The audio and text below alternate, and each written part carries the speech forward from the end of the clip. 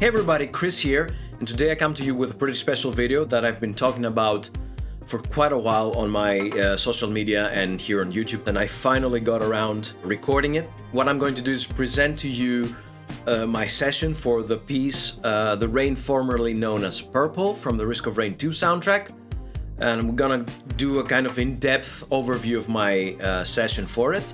And because this is going to probably take too long, I'm not gonna waste any time at all. Let's jump straight into the session.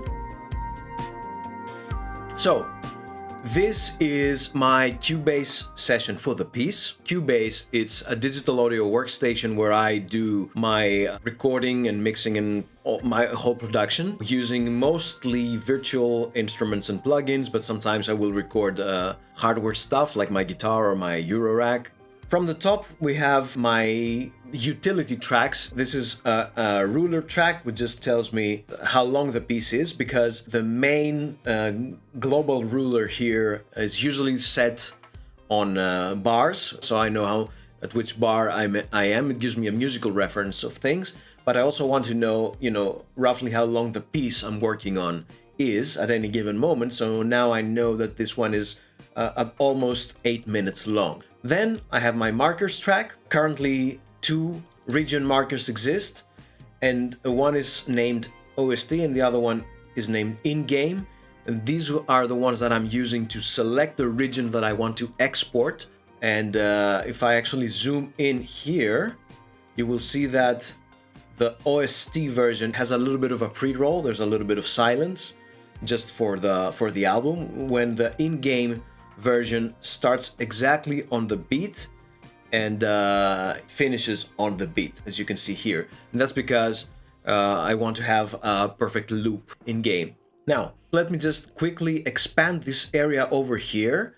This is a feature of Cubase in which you can separate your session in 2 distinct areas and have either areas populated with different tracks. And the reason why this is helpful is, for example, some tracks I want to have constantly available to me, like the markers and the ruler, because you see that when I scroll down in the bottom half of the session, which is the main half, these just stay up there viewable. They're not scrolled away. Another way I'm using this is to actually hide away stuff that I don't need to see. What I've hidden away here is my tempo track, because it's not relevant since this piece is fixed on 130. It doesn't change at any point. And the same goes for my time signature. It's constantly 4/4 throughout, so I don't need to take a look at that at any time. A couple of tracks that I've hidden away and actually disabled here is this track called The Beacon. This is a track that exists on all Risk of Rain tracks that are playing during the main level, so before the teleporter is activated. This is an arpeggiated sound, semi-random, but the notes that it will arpeggiate to are following the harmony of the main piece, and the timing of the arpeggiation is kind of random to make it feel like a random signal. Once I have the entire piece completed, I will record the output of this channel, and this will be dropped in the game playing parallel with the music, but it's not part of the music per se. It's a sound that we've positioned within the game on the teleporter, so it's as if the teleporter is emitting the sound to guide you towards where the teleporter is. And within the game, it is lower down in volume the further away you are, and also has a little bit of reverb to it. And the closer you get to the teleporter, the sound becomes more obvious. Okay, so once recorded, it's just tucked away here and disabled, and I don't have to look at it again. Doesn't have to take any resources, I don't need to mute it or anything, it's just away. And another thing that exists here, this is just reference audio, because within this track, if you're not familiar with that piece, it has a few musical references to Prince's track, and I had these just so I can, quickly go back and forth and see what's going on in the original piece and see how I can interpret ideas and motives and stuff into my own. Now, let me do a quick overview of what we're looking at here. I'm gonna actually zoom a little bit tighter here. You obviously see a couple of things. One is that things are color-coded, so My drums are red, bass is this kind of orange-yellow thing, my synths, my pads, my keys, my body, my pad, my ride, my family, my church, my boys, my girl, my leads, my guitars. Sorry, one.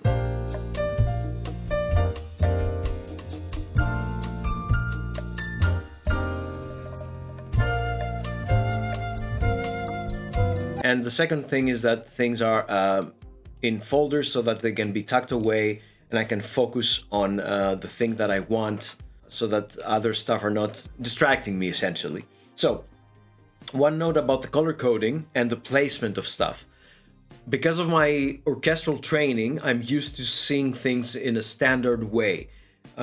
In the orchestra, when you're looking at a score, you're always looking at, let's take the four main families of the orchestra. So you're always looking at woodwinds, brass, percussion, and strings. These four always go from top to bottom, and within them there's even further structure, so to speak. So it's always, you know, like flutes, oboes, clarinets, and bassoons, for example, in the woodwinds. And it's easier for me to always have a kind of similar structure in my electronic/rock hybrid session. So what I do is that I always have things in the same order. So it's always drums, bass, synths, pads, keys, leads, guitars, miscellaneous stuff, my sends, my buses, my body, my pad, my ride, my family, and my outputs. I have found that this system mostly works for almost everything that I'm doing. I obviously stray away from it if needed, but for most of the time it sort of works because it covers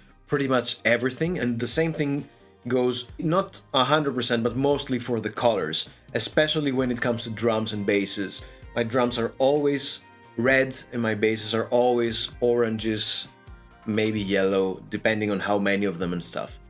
Okay, one last thing before we jump into dissecting the music.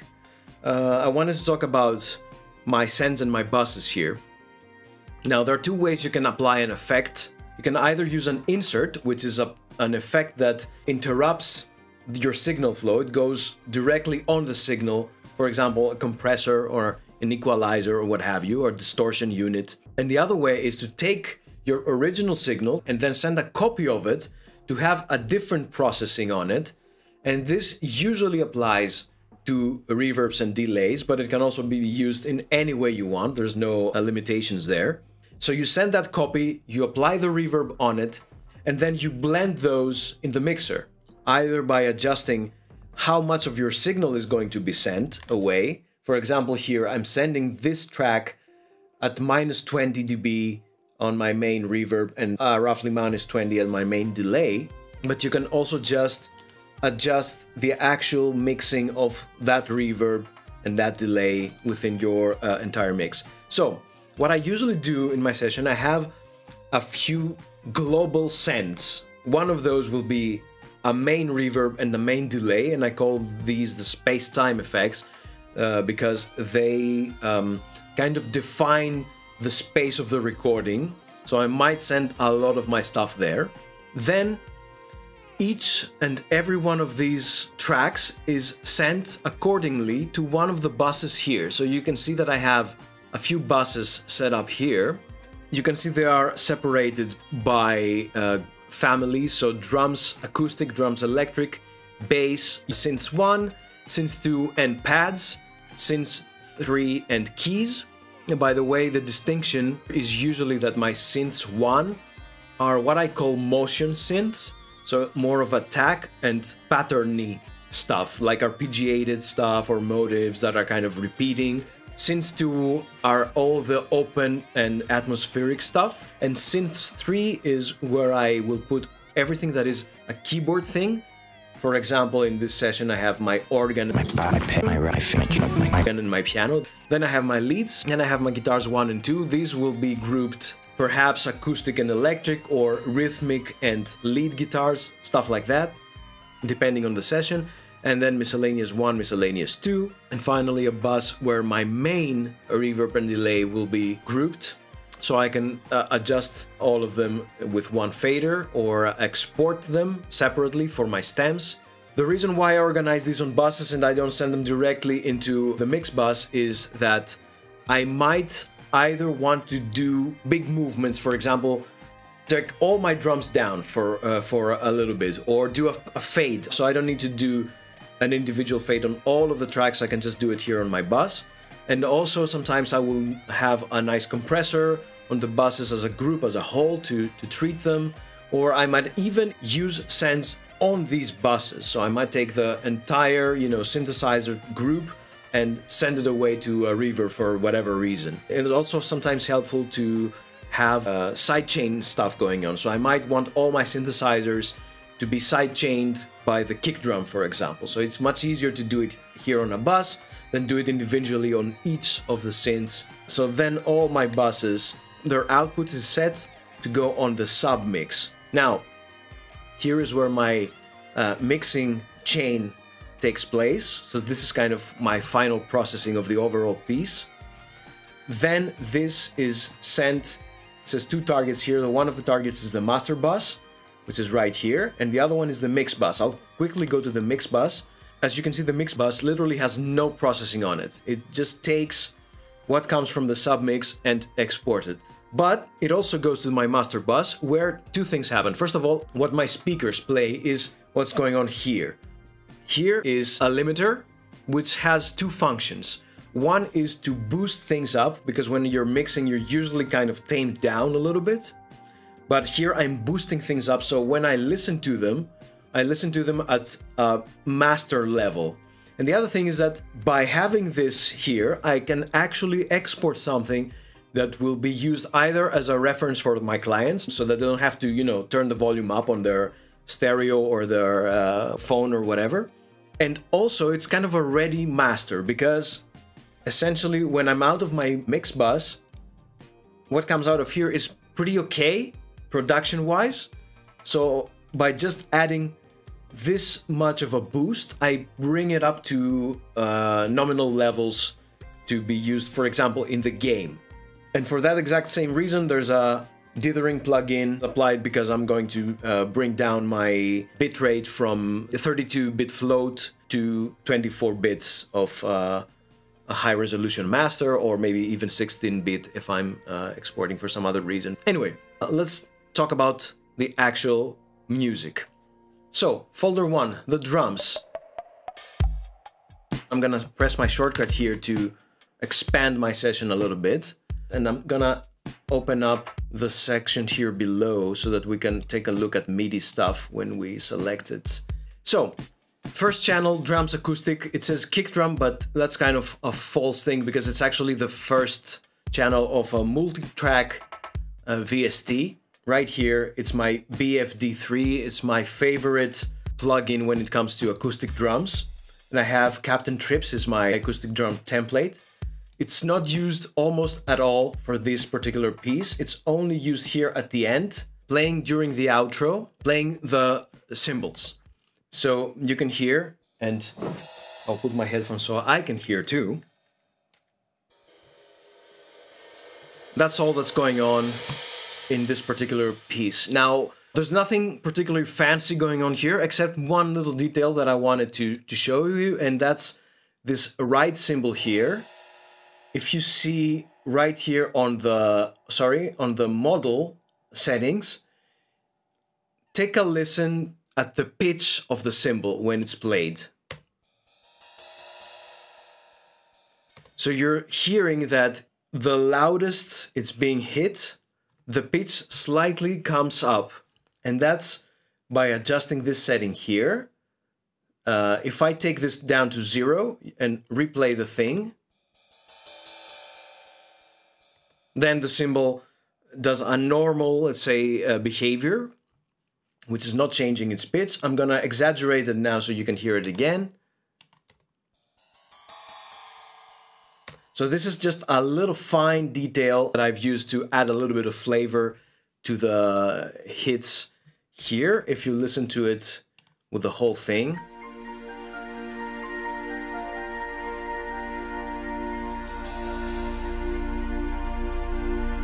Now, it wouldn't be strictly impossible for a cymbal to do this, to change its pitch a little bit depending on how you strike, because it might excite different harmonics, but not to that extent. But still, I'm kind of using it because I think it's a cool effect, just a little touch there. Now, that's all that the acoustic drums are doing. We don't need to bother any further. Let's move on to our main kit here, and I'll expand here so that you can see that it's again a multi-track, and it has all of these here. The benefit of having it in a multi-track is that I can process things separately. So this is the drum machine that I'm using. Let's listen to it a little bit. If any of you are familiar with how this looks, this is an emulation of the Lindrum. It's an old drum machine that was very popular from its inception and throughout the 80s. A lot of artists use it, every major studio had it. It has a very distinct sound. The reason I'm choosing this particular drum machine, which is, by the way, not used in any other piece of the soundtrack, is that Prince liked to use this drum machine a lot. So I'm kind of doing an audio reference to Prince by utilizing this particular sound. And let's listen to it a little bit.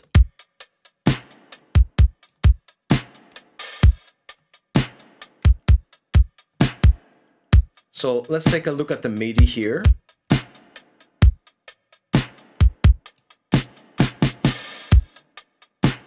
Actually, just hide away the...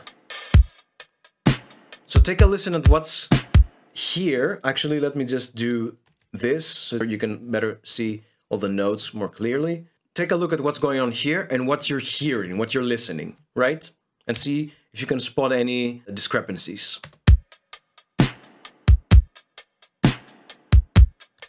Let's include the second bar. Let's mute these.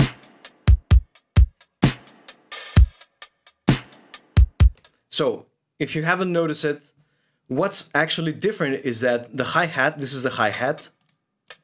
You can even listen while I'm selecting it. I'm selecting it and you hear two clicks.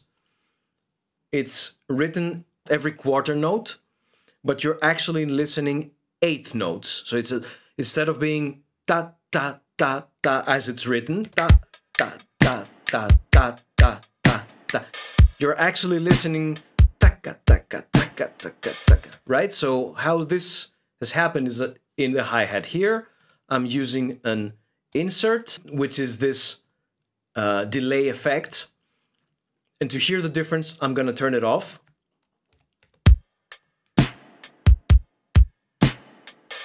And notice two things that will happen when I turn it on again. The one is, as we talked about before, that we're gonna hear the offbeat. Ta, ta, ta, ta. This is because of the repetition of the effect. The other thing, especially if you're wearing headphones or listening on a good speaker setup, you will hear that the mix will go wide. The sound of the drums will go wide. Listen. Can you hear that the hi-hat is like at the edges of the mix?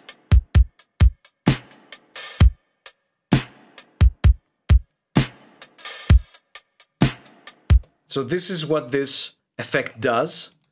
Let me actually play the whole mix. I'll turn it off. And then I'll turn it on. You see how wide the mix is now?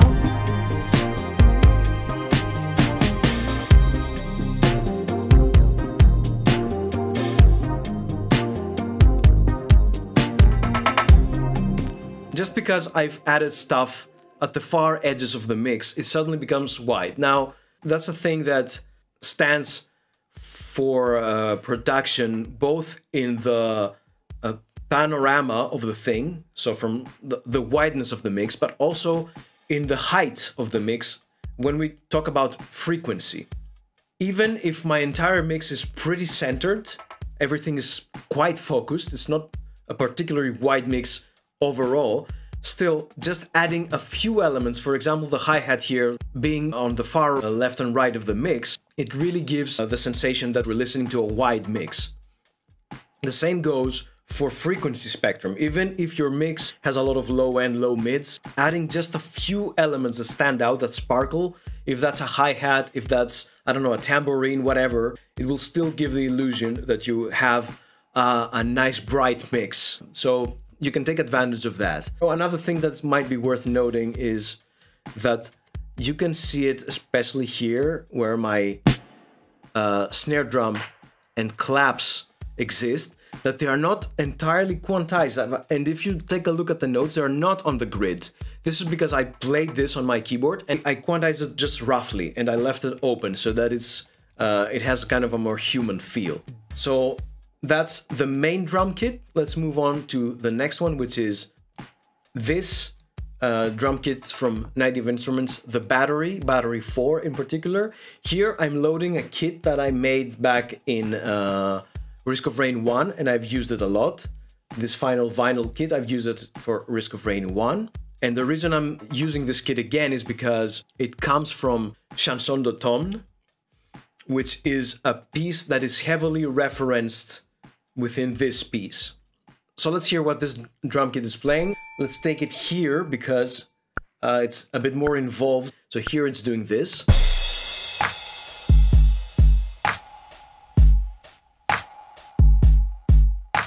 So kick drum and this kind of shakery sound.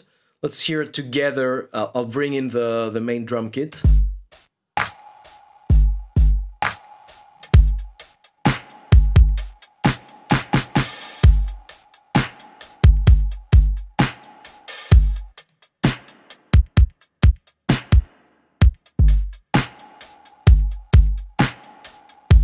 So you can see that I'm boosting the drum kit significantly with a more rounded, more 808-ish sound. And also the shaker adds a little bit of crunch to the very clean sound that the Linn drum is doing. So that's pretty much it about that. And then finally, we have the actual sample from Chanson d'automne, which is really heavily manipulated here. I brought this in, and then I did a lot of processing, and then I kind of did a new export of it, and I'm using like that. So what's going on here? Let me just loop this little section. Very soft. And this very trademarkish snare from Chanson d'automne. Let's expand the loop and bring stuff in.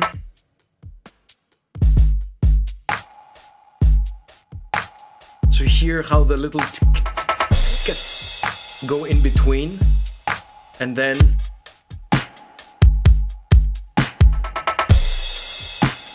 I'll take away this little sample, and as soft as it may be, you will hear that it does make a difference. So I'll take it away and bring it up in.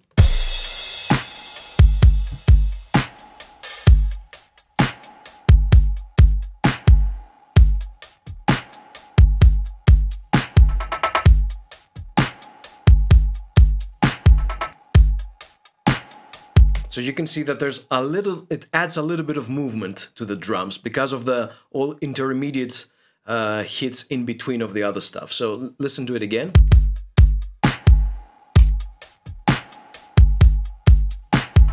And it also adds a little bit of crunch and a little bit of brightness to the whole thing.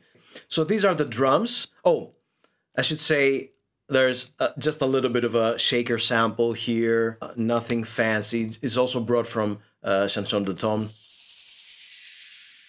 Oh, and the sample here is used in a more prominent way, the drum sample in the break in the middle. It's heavily filtered using this plugin here from Arturia. Speaking of this plugin, if you notice the dry and wet knob, you will see that when I'm here, it's all the way on dry.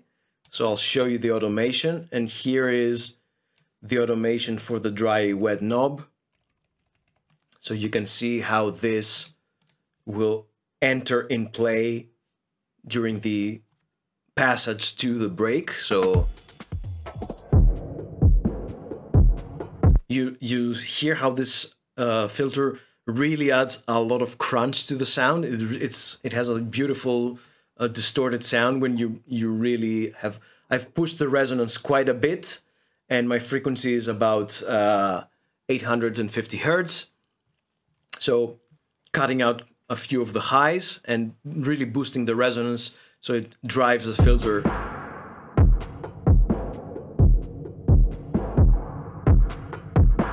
And also if you're hearing the frequency of the filter going up and down, that's because there's an LFO applied to it. So it kind of fluctuates a little bit. Anyway, these are all details, but still might be, you know, interesting to some people. Here, and then I have my reverb, which is a plate emulation, again for Arturia. It has a very nice sound. This is applied to the drums, and if you see here, particularly it's applied to the snare, the hi-hat, and the clap. So these are the drums from the Linn drum that I'm adding a little bit of reverb to them. Finally, you see here that I have a copy of this plate, and the track says no fade. This, you don't need to worry about this too much. It's just for handling the transition to the outro. I'll talk about it a bit later. It's not that important. So then we go to the bass. The bass is made using Native Instruments FM8 synthesizer. This is a frequency modulation synthesizer. The most common way of synthesis is subtractive synthesis, where you have a complex waveform like a square or a triangle, and this is very rich in harmonics, and then you use a filter to kind of filter out harmonics or boost them with using the resonance and create a new sound. In FM synthesis, essentially, you again utilize these fundamental forms, the sine wave, the triangle, what have you, or variations of those, but then you kind of cross-feed them into each other. It's not very easy to explain, but essentially, if you take a look at the matrix right here, stare at it, stay. Okay, now you understand the FM synthesis completely, and you don't need to know anything else about it. Now, one thing that FM synthesis does very nicely is do great basses. So I'm using this synthesizer to make my bass here.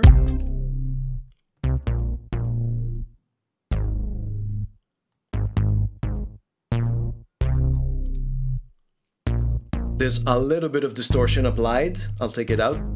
You see how subtle it is?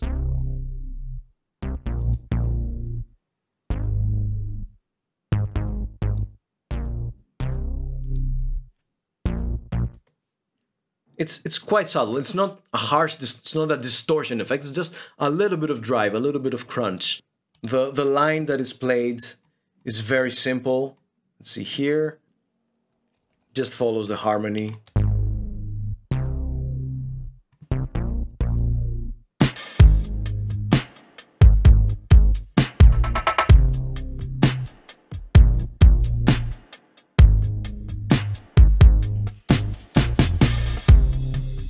And that's it for the bass. There's really nothing extravagant going on. It's really just a basic bass.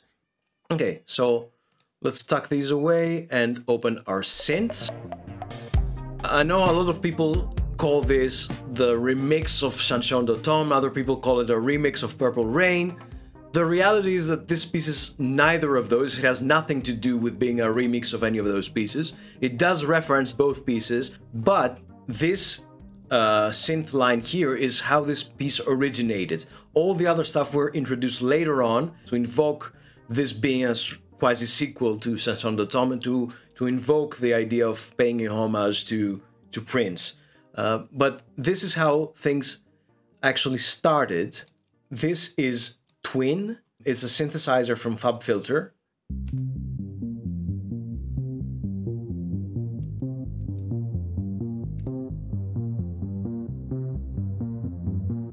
Now, this synthesizer is a quite powerful beast. It's a subtractive synth, essentially, kind of modular subtractive synth. You select your basic waveform. It has 3 oscillators. They go into the filter. You apply your envelope to shape the sound. You can also add a bit of delay within the synth. You can do a lot of modulation, and you can send stuff pretty much everywhere. It has a lot of cross-modulation things going on. And I'm using it to play this sound. Which, you know, it is what it is, but it works. So this is kind of like the core of the piece, together with the chanson de tom sample that we have here. Let's play them together for just a little bit.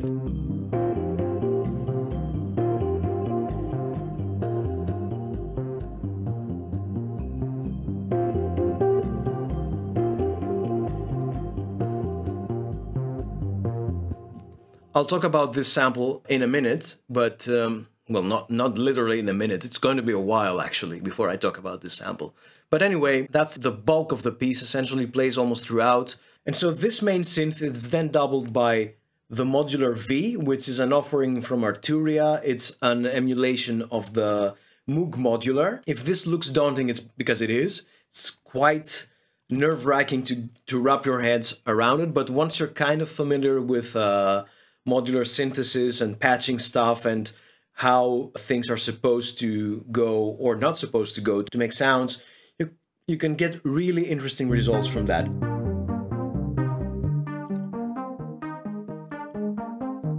An all-around nice, round, safe sound. I really, really like this pairing.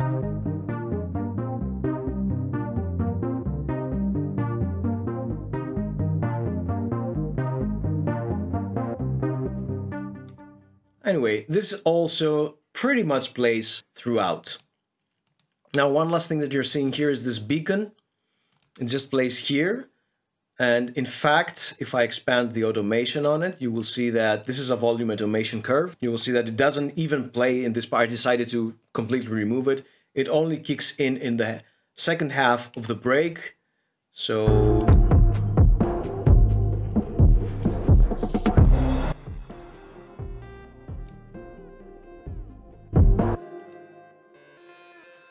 you see here how subtle it is? It's just, this is the sound of the beacon I was talking about earlier that goes into the game.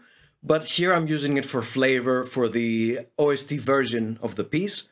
And it's just a touch of, it's like very in the background. It's a minor detail that exists here.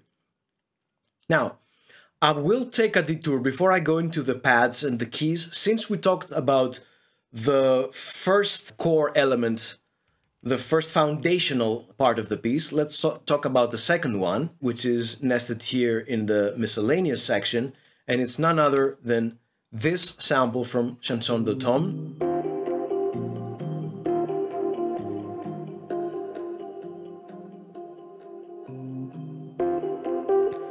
Now, if you know the original piece, you will probably think that this sounds familiar, but it doesn't sound exactly like the sample. In fact, what you're looking at and what you're listening to are quite different. There are a few effects that are applied here. Now, the three effects on the bottom, the vague clip is just a bit of soft saturation. So once the signal starts crossing the threshold here, a little bit of drive is applied, just a little bit of crunch. There's the cassette, which is a quasi-cassette emulation. Actually, let's just listen without it.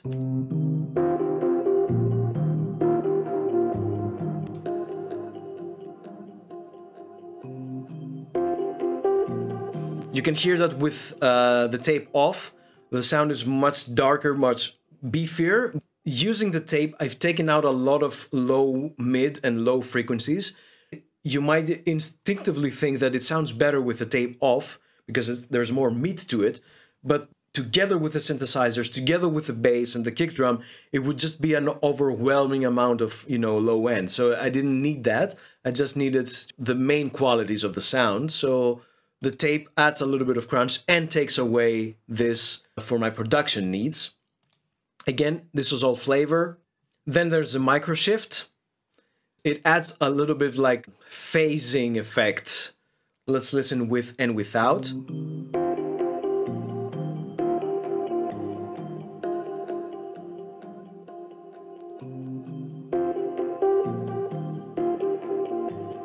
This is almost inaudible. It's because I'm using it very slightly. Essentially, it breaks away a little bit of my center to spread the sound just a little bit outwards because of the phase differences. And this leaves a little bit more room for my bass and my kick drum and my snare and all that stuff. But all of these are kind of details in shaping the sound. But the main thing that does the bulk of the work is this plugin. It's called ShaperBox. And in particular, this module here, the time module, because ShaperBox is a kind of a plugin where you can load different modules. It has a bunch of modulation stuff called shapers, hence ShaperBox. Pretty cool plugin where you can do really crazy stuff. But the time module is really fancy. So I'm gonna play the sample, the thing again, and pay attention on the curves here, or the lines rather. And now I'm gonna turn it off and see how the thing sounds without it.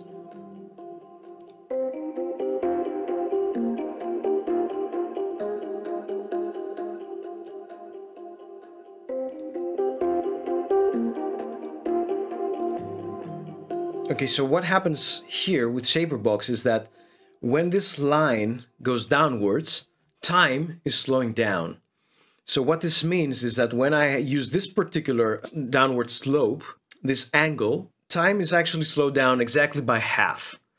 And this means that the things that would normally sound during this time slow down by half, and that means also that they are down by an octave, because the slowdown is doing by resampling. So it also affects the pitch. So half regular, half and regular, and then this is actually twice as half. So 2 octaves down and twice half the speed, which is why when I have this off, we listen to the sample as it exists in the original piece.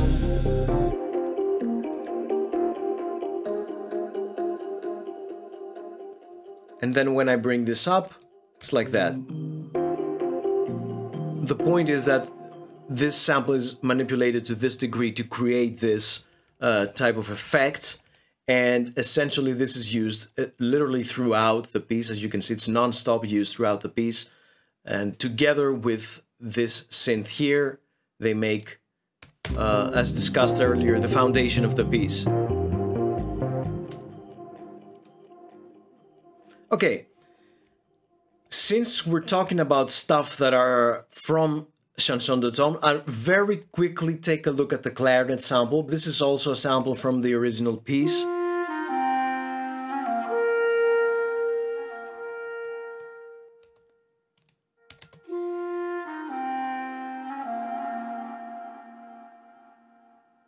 So this is used in the late... I almost said the late game of the piece.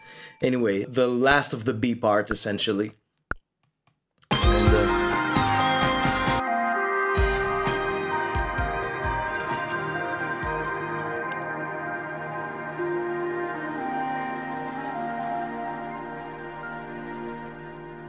so again, this is a flavory thing that I did to invoke the idea of Chanson de Tom. So, let's actually tuck this away.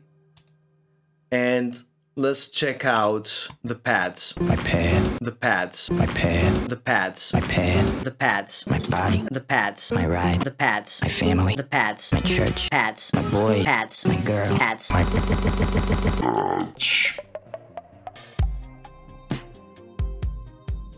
As discussed, pads are like the slow-moving stuff.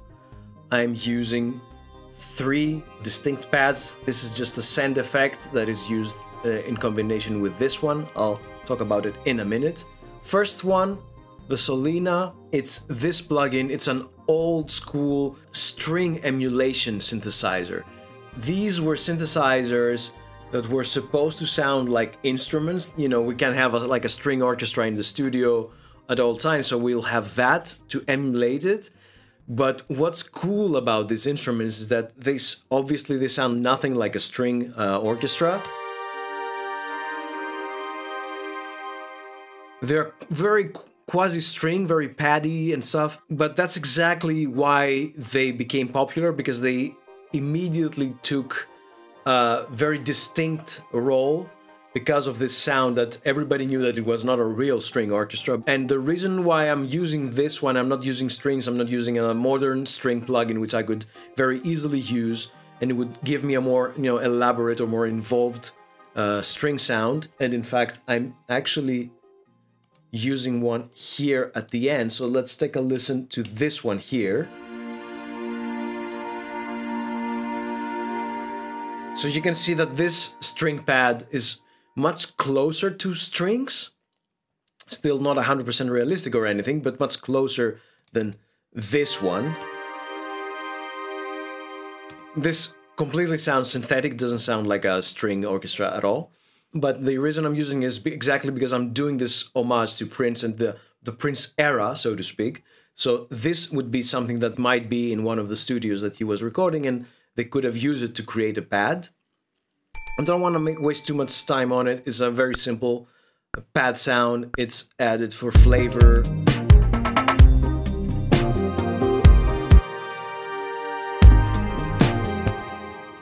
That's all there is to it. It's doubled here by Native Instruments Massive, which is one of the synths that everybody has used at some point or other. This is another pad that I made sound something like this. If you listen, there's slight movement on it. So that's the Massive pad, but as I said, I'm setting into this Chip Crusher, and this is actually when things start to become a little bit more interesting about this pad. You can see here there's a volume automation, and there's this Chip Crusher plugin, which is mixed in with the thing, and pay attention as this comes in.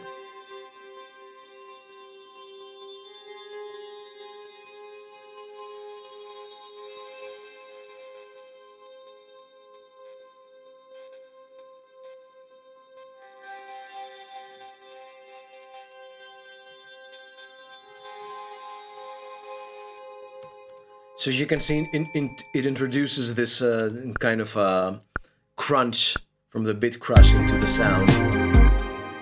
It's very slight. I'm not even sure it's gonna be audible here, but still, let's take a listen.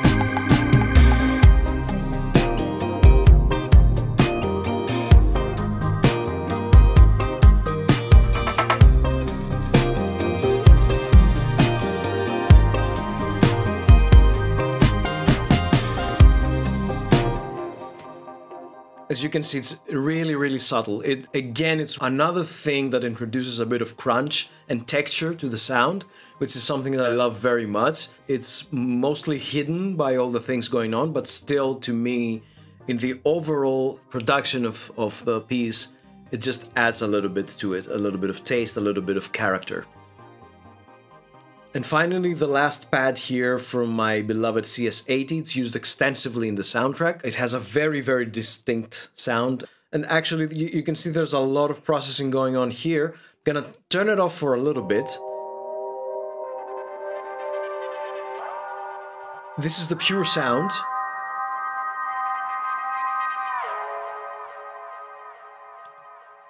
These are artifacts from stopping and starting the playback. This is not actually what's being played. And then I'll bring in the processing.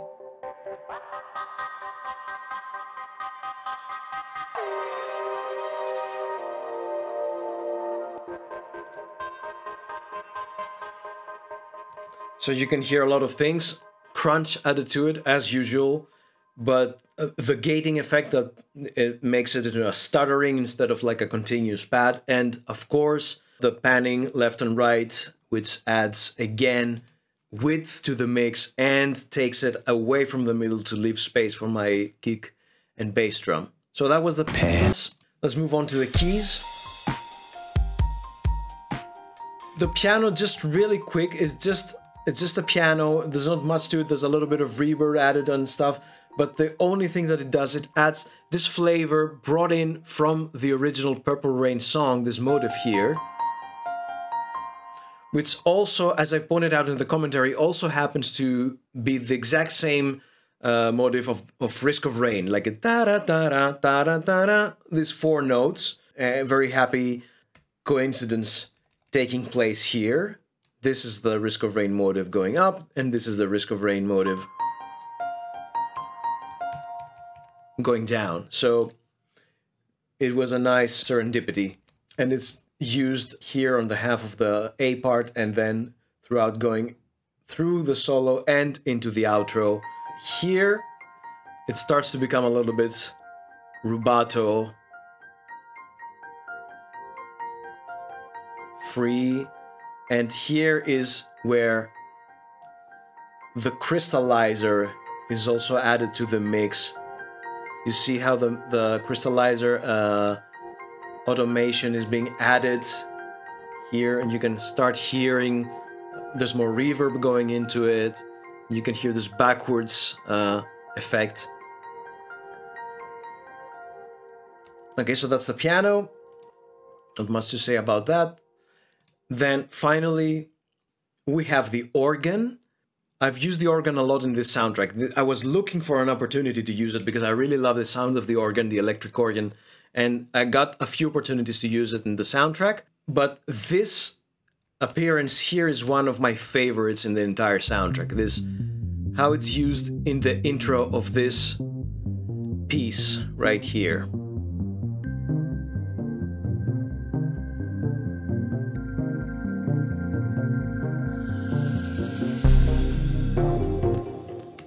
As simple as it sounds, this screams to me organ. Just as simple as that.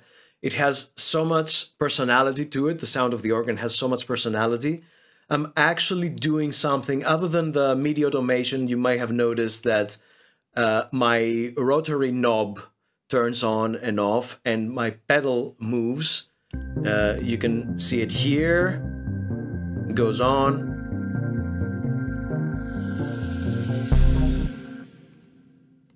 If you're not familiar with the rotary in the organ, it's literally a speaker that rotates. It slowly rotates. And when you turn it on, switch it to fast rather, because there's actually a stop position. When you turn it on fast, it starts rotating faster, and that gives the sound this tremolo effect.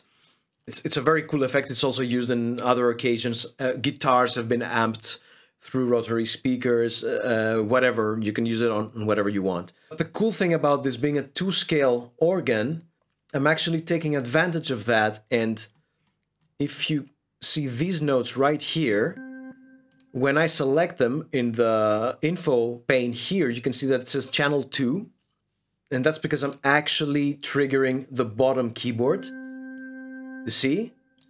And if I switch it on channel, 1, I'm triggering the top keyboard, which is a more involved sound, more aggressive sound, and it's used, for example, here.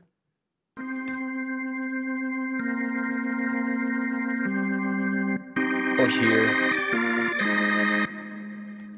etc. So that's another cool thing that you can do with the organ. You can have 2 sounds, top and bottom, and also has the pedal on the bottom, which is like for used for bass stuff, low-end stuff. Okay, so that's what's going on with that. Let's take a look at the... Hey everybody, sorry to interrupt the video. It's Chris, by the way. I have some really exciting news. This is my first sponsored video. We have a sponsor for the first time, and it's a narrative podcast. It's called Gospels of the Flood. On the day that the continents began to sink, I lost my faith in God.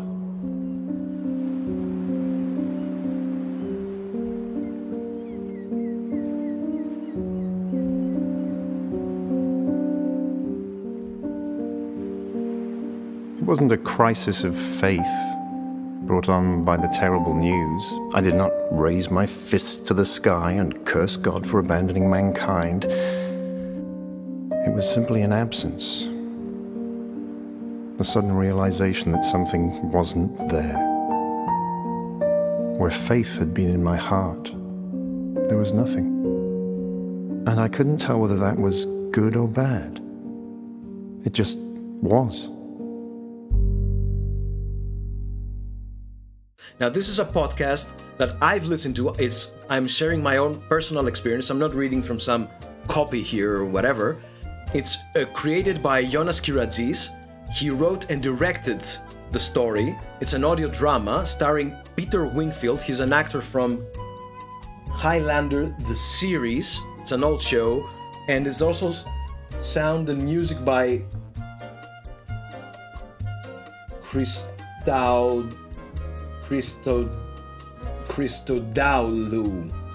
Chris Christodoulou. Okay, so they've done a pretty good job, I think, because I've listened to the show. There's a link for it in the UNEXIST trademark. But what you can do, simply just open any podcast app. Spotify, Apple Podcasts, even Google Podcasts. You can search for Gospels of the Flood, and you will find this podcast and you can listen to it there. It's 7 episodes, 15 minutes each. I think it's a pretty good job. I would give these guys a chance. And I hear that they actually spend a lot of money on it, and they haven't made sure there's a way to monetize it beforehand, so that was pretty stupid. Anyway, they are sponsoring the video, which means they are spending even more money for sponsoring it, and I can tell you, I got a lot of money to read this, to share my experience of this show. So yeah, just give it a chance. Link in the UNEXIST trademark, and that's it. Carry on with the video that you're watching. Leads.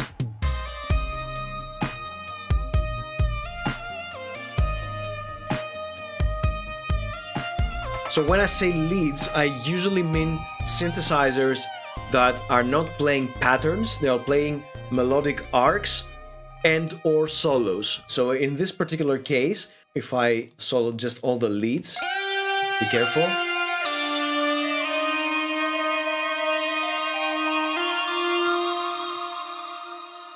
So these are playing stuff that are added to the whole sound, like background singers to the guitar solo. I don't want to spend too much time on them because I'm actually planning to do a separate video just on this classic Risk of Rain sound, which I'm doubling here. It's made with the Omnisphere synthesizer. But the only thing I'm gonna say is that these two are essentially the same sound left and right. You can see it here. This is panned hard right, this is panned hard left. So they are again opening up and creating this effect that my mix is really wide. And then I have the Legend. It's an emulation of the Mini Moog. Very good emulation of the Mini Moog. I like it a lot. It even has a few additional features, but that's beyond this video right now.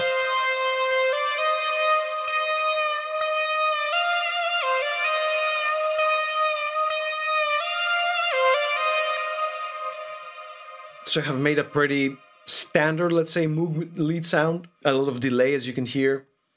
Since we talked about how I'm using my sense, this is an embedded, so to speak, delay sound, which is part of the design of the instrument. So here I have my delay. It's mixed in here. My reverb is quite wet. It's like almost 50-50. This is all because, again, these are background singers, so to speak, my choir that is accompanying the guitar solo. Just before I leave the leads and tuck them away, let's take a look at this here called the softest lead. This plays only in the outro, so...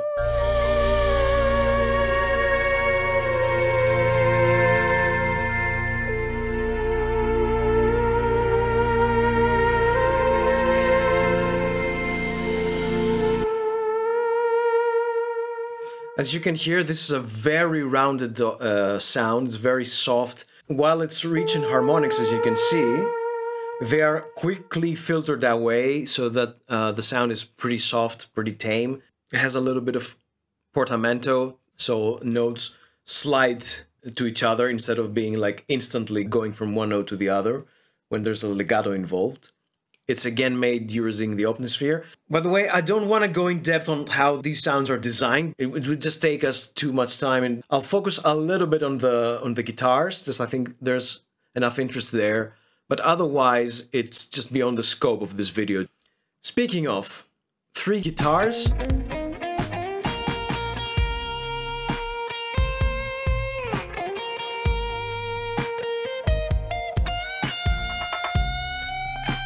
The electric Prince, the acoustic and the electric lead. Now, the electric Prince starts off pretty chill, kind of like that. Let me bring in the amp. There's a little bit of reverb, some compression. Now this is where I design all of my guitar sounds, the electric guitar stuff. This is Amplitude. Now it's actually on version 5, but it wasn't released back when I was recording Risk of Rain 2. It has a pretty standard guitar workflow in the sense that the signal path after the tuner, it goes in the stomps, so modulation and distortion and all the pedals and stuff, goes into the amp. It actually has an insert section, I think that's after version 4. The amp goes into the cabinet, which here you can adjust the position of the microphone, you can choose your cabinet, you can also change the room, and you can mix all of the things together. And then finally you go from your microphone to your rack, when you can apply further effects like compression, delays, and what have you. So this particular sound, which from this like funky kind of thingy, it goes into this one, which is a very characteristic part of the piece.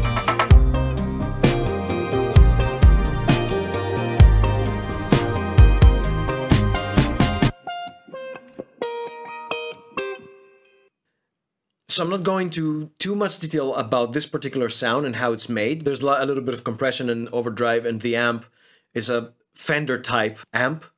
But what makes this sound really distinct is this envelope filter. I'm gonna turn it off for a bit. So this is a pretty standard clean electric guitar. And with the filter on, you can hear this kind of wah effect, this wah, wah, wah, you know? And this is a filter that reacts to the input signal. So you set your frequency and your resonance and your type of filter, which in my case is a classic low pass, so 12 dB slope low pass. And then you set your depth depending on your input. So when I lower my depth, essentially what's going to happen is that my filter is not going to open up as much. This will result in the sound being more muddled and more, you know, wobbly, let's say. I'm not sure how to describe it, but you're going to hear it.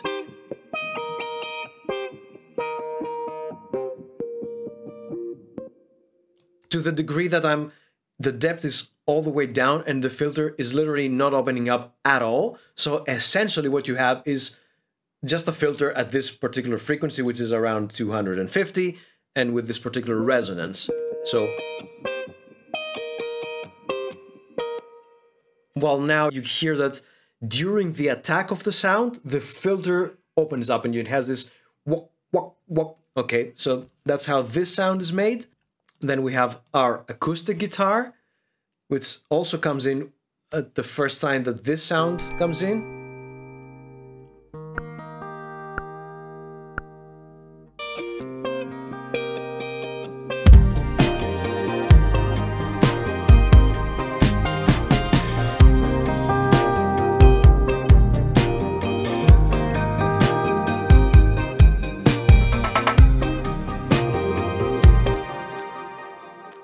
Now, something interesting about this acoustic guitar is, first of all, you might already say that it doesn't sound like an acoustic guitar, and that's true because I'm using this Memory Brigade delay as an insert here. And take a listen to the sound with and without the delay.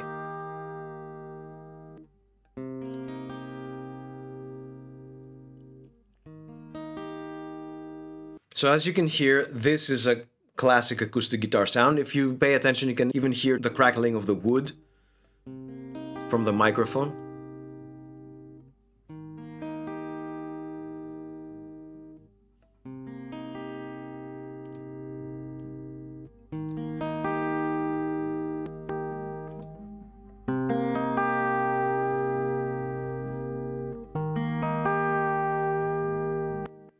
And with the introduction of this delay, I'm using this kind of as an effect.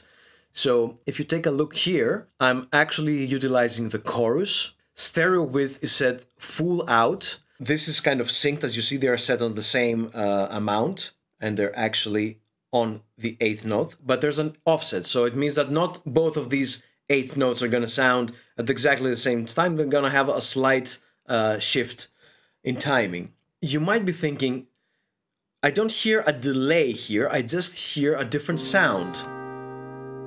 There's no like the characteristic of the delay. Now what's going on here is, if you actually check out the guitar, you will see that it actually starts an 8th note before the attack, before the bar, right? So let's take a listen from here without the effects.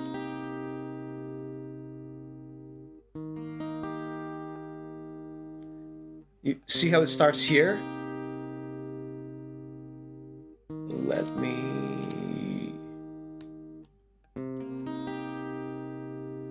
So the blend knob is all the way on full wet. So we're not listening to the dry signal at all. What we end up listening to is only the delayed signal. So because the delayed signal is an 8th later, I have moved my entire guitar track an 8th earlier. So this plays, it doesn't sound at all, and the delay unit kicks in right here. So listen to it.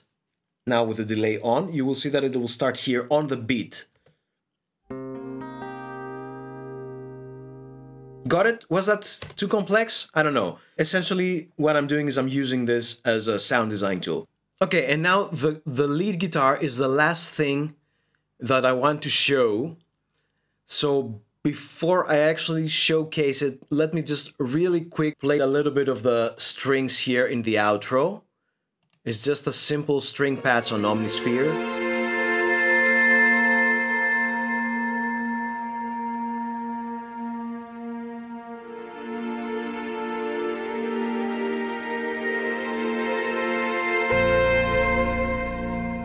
It plays, it uses a pedal tone on the B flat and just straight chords.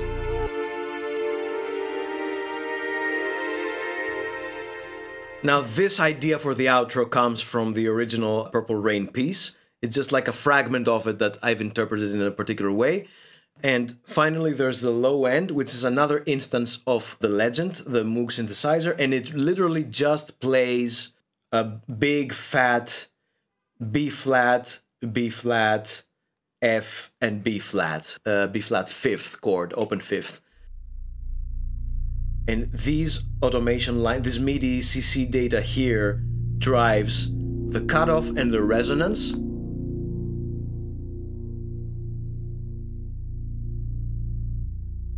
Until the point here where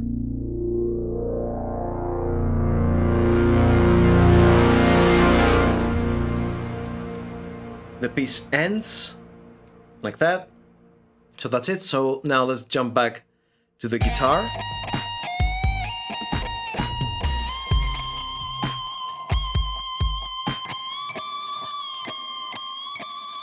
So the lead guitar, let me just bring up the automation lines. You can see there's a lot of automation. I'm gonna take you through it. The guitar sound is made on Soldano emulation amplification. Why I chose the Soldano is because it's the only amp that goes to 11, so that makes like a huge difference in the sound, obviously. There's a little bit of delay and reverb going on, and actually let me just bring it here because before it was mixed down because of the automation. Now you can see there's a little bit of reverb and delay, a little bit of compression, and here's the main part of the sound together with the amp. A little bit of compression. This overdrive pedal does a lot of the sound design. And then we have the Warmonator. What this pedal does is actually drives the sound an octave higher. So whatever I'm playing, it actually sounds an octave higher. And unless I'm mistaken, this one is actually on throughout the piece. It's like at 100% throughout the piece. I don't think it changes at any part. So at all times, I'm actually playing lower. This is because at some points I want to get really high. You know that on my solos I like to drive stuff pretty high towards the end of the solo. It's also part of the sound design because if I have this on and I'm playing something like on a medium fret on a low string and it sounds an octave higher, it will sound different than actually playing it on that fret on a string above it. And then we have this fuzz wah, so it's a wah-wah pedal. You can actually see, okay, there's an interesting thing here. This automation line drives the pedal. So you can see that this pedal is moving together with these automation points. But if you notice on this little button here, this little LED light, you actually see that it corresponds to this one. And now you can actually see it's on, but here it's off. So, okay, I know this is confusing and stuff, but hear me out. What I'm trying to say is, so let's follow through.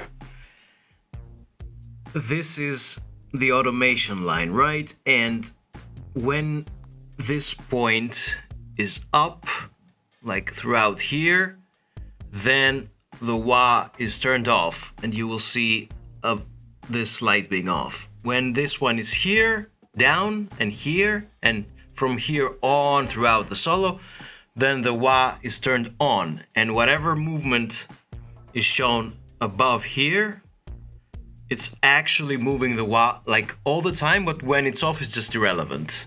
So that's the thing I'm trying to say here, right? Okay, I hope this is clearer. What actually happened is that I played my solo, I used my wah pedal, and then I decided that during the first part, I don't want it on. So pay attention to the sound, how it changes from here to here when the pedal is active, and it's actually doing a sweep from low frequencies to higher frequencies. If you're not familiar with a wah pedal, it's essentially a notch filter applied on top of the signal, so it kind of boosts a specific range of the signal and it creates this wah sweeping sound, okay? So you have your signal playing and you have like a little peak on the frequency spectrum, just, you know, moving around depending on when you move your pedal. So listen to the sound here and how it changes when the pedal is activated and it does the sweep.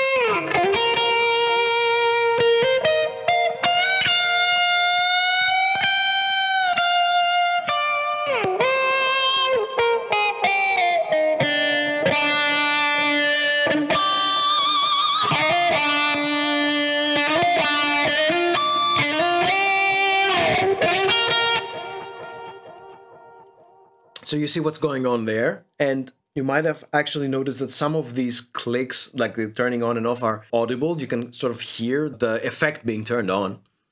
And I don't really mind because it's not audible within the whole mix. You really cannot hear it in the entire mix.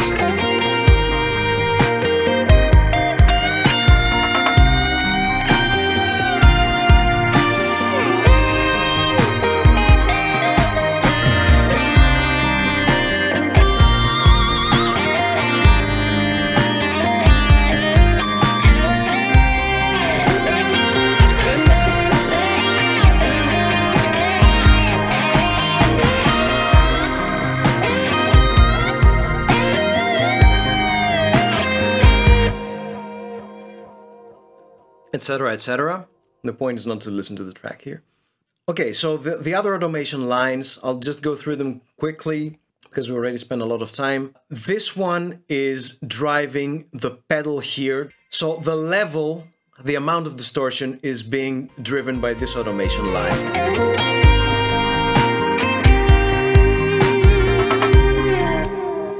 And obviously I should say, these are not performance stuff. I played the wah and the solo, but I wasn't, you know, having another third hand moving a knob on the thing or using my mouse or whatever. This is done after the fact to bring the thing to my liking. You can see that I'm moving the distortion a little bit, and at some points, for example, these peaks here, I don't know if you can guess from listening to it just before, these are the parts where I play the harmonics, so that's why the distortion is brought all the way up to bring the harmonics out.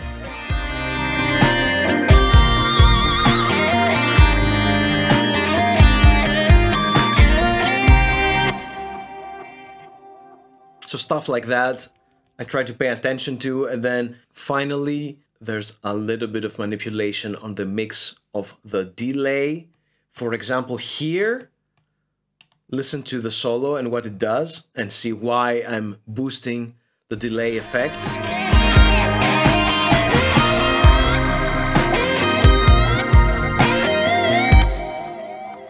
So if you hear as I'm doing that wah wah wah, you hear an answer wah wah wah wah. Na na na, whoop. This is why I'm boosting the delay just a little bit. The last thing that I should also point out is that the reverb parameter is being added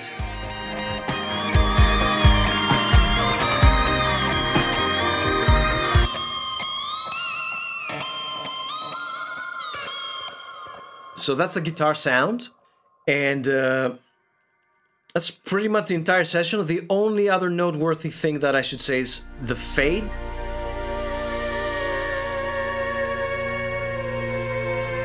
I talked before about my buses and said how they all go into the submix. That's the case for almost every of my sessions, but this one is just a little bit different. A lot of the channels, a lot of the buses and some individual channels are actually sent into this thing where they are treated into this big fade out. And what happens here, let's zoom into this section, is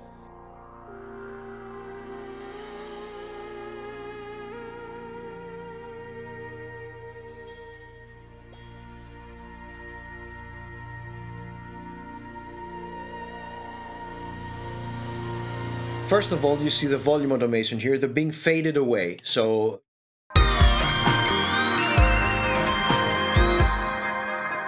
you see how the fader follows this automation line? Another thing that happens is I'm using this plugin, it's called Proximity, and this emulates distance from a sound. So you kind of set some settings here, and as this fader goes down, it doesn't just take the volume down, but it also applies some EQing and some other stuff and creates an effect that the signal is going away from you. There's also the automation of the dry and wet signal of this effect, which is intensity, this reverb from Arturia, which has a beautiful, beautiful lush sound. I really love it, but I'm kind of using it in a very exaggerated way here. And I'm actually, if you notice the final automation line, I'm gonna solo the fade, so all of the stuff that go into the outro are not playing anymore. Only the stuff that are involved in this big fade out are playing, but this automation here will trigger the freeze button. And take a look at what the freeze button does.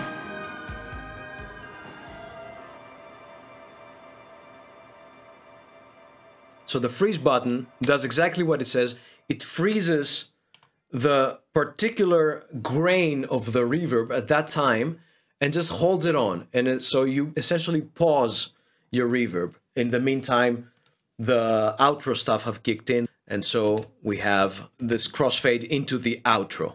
So that's really it. I think I've talked about pretty much everything. If this is interesting to you, you might want to check out the Engineer Edition that I have put out on my Bandcamp. There's a link in the UNEXIST trademark, which is the entire album exported in stems. In other words, instead of getting the output of the master bus, you're getting the individual outputs of these buses here. It's a great way to digest what's going on in the music. If that's interesting, it's available there. So at this point, I should say just thank you for watching. I hope you found that interesting. You can ask me anything you want in the comments about technical stuff, about musical stuff, whatever. I'll elaborate, and if there's something that a lot of people want to know, I'll do a separate video about. And I want to remind you that please take a look at the UNEXIST trademark and check out Gospels of the Flood. It's available completely free. It's 7 15-minute long episodes. You can binge it quite easily. Anyway, thank you all for watching, and I hope to see you in the next one.